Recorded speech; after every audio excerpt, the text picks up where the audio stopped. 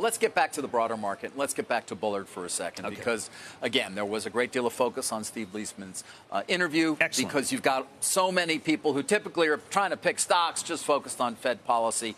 Take a listen to what Bullard had to say, in particular, of course, about his interpretation of the inflation data.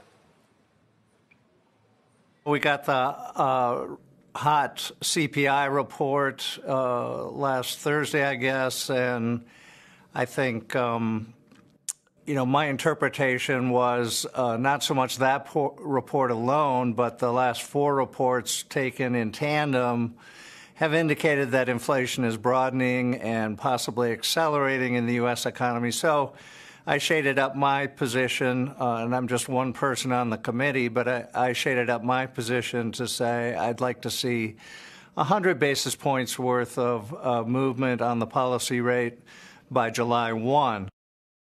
100 basis points by July 1. Look, you got to see this. The CPI was out of control. It was. I mean, there's no longer any safe haven within any part of this country, whether it's poultry, whether it's corn, whether it's cars. How about the car companies telling the dealers not to charge so much? David, there isn't anything.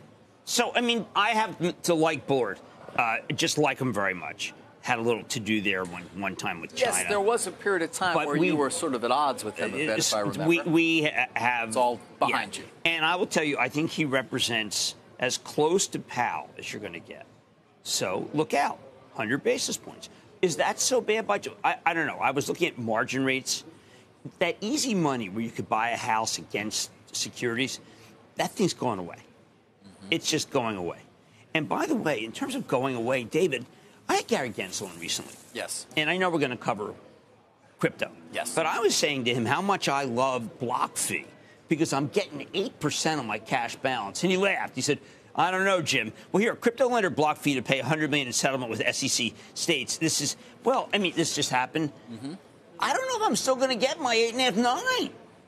I may be getting something like 1.5, 2. Well, you've been getting it for a while, though. 8.5, 9, no, it's been unbelievable. It's like better than the stock market historically.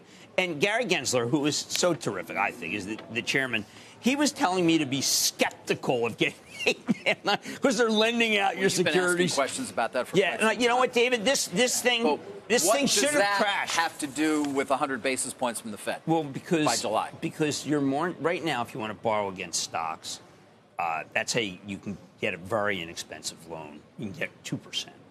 That's the one that's going to go away.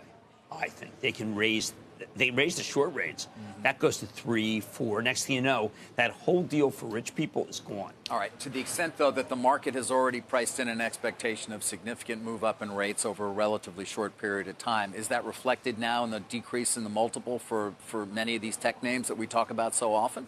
Is there an opportunity here if you are brave? Fortune favors the brave. I thought it was the bold. Never. By the way, I looked up. It's either one. Thank God that was not a Super Bowl. No. I cannot stand okay, that. I would say that, again, there's always this group of people who seem to be oblivious.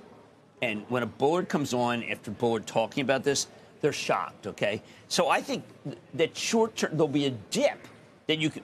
No, I'm not going to change that. For the club today, we had been selling like mad last week. I'm like in Delray, and my wife says, could you, go outside, please? I said, no, absolutely not. What, to tweet? No.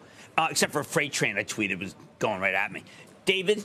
Yes. Jim. We're looking to buy today after just selling and selling and selling and selling. You are. He even sold Broadcom, which has been, ever since Hock Tan was, spoke to. Remember Hock Tan when he came here? I do. Sat right here. He's generated a great return. We had a double in that. I said, no. Time to take things off the table, to be ready for when people say, I can't take it anymore, because that's what I'm seeing. I am seeing a collapse of confidence in so many different people, CEOs, in Jerome Powell. I've got people who have been with me pro-J the whole way. I have no friends who are pro-J right now. They haven't even started raising rates yet. What's the problem? I'm giving you the skinny of how people feel. Yeah, how they feel. Keep rates at zero so I can keep make rates as at much zero. money as I possibly can. Right, and it's like when Jeremy Siegel comes on. I mean, you need to have rates not go up. Well, I got bad, or else it's going to be bad. And I think he says don't fight them great either. No. And by the way, I mean, Bullard's not alone. When you talk to CEOs, and I know you do, Last week before I left, I had a conversation with somebody who runs a broad portfolio of businesses, a lot of them. I mean, forget temporary, forget any idea that it's transitory in any nature. I know you and I, a year and a half ago, had this debate. It's not. No, I was in transitory. Soon. I want everyone to go. You What? must go and listen to or read the Coca-Cola quarterly conference call. Okay. Because they call it temporal. They call it inflation temporal. But then they say it only involves cans, bottles, at home, on premise. It's like anything you can do. Anything. I love the fact that you pulled out that from your pocket. Anything else in there you want to share with us? Yeah, Pepsi felt much better about things.